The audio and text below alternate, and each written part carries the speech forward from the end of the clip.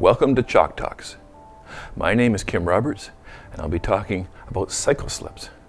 If a coherent system is not designed properly, you can get bit errors due to cycle slips.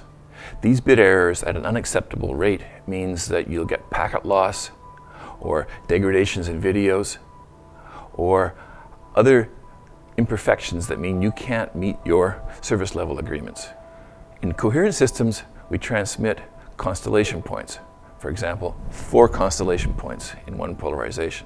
The transmitted symbols are subject to additive noise from the optical amplifiers.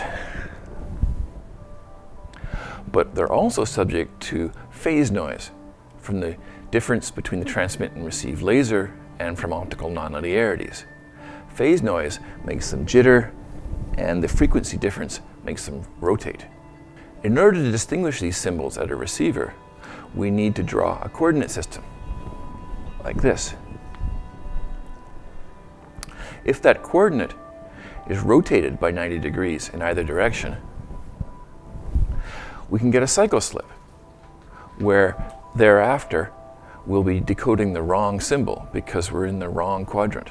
Starting in 2001, Ciena has designed WaveLogic to make sure that we minimize the occurrence of cycle slips and mitigate the effects of cycle slips so that you don't get a performance penalty and you don't get bit errors on your network. Ciena designs coherent networks to change the way you compete.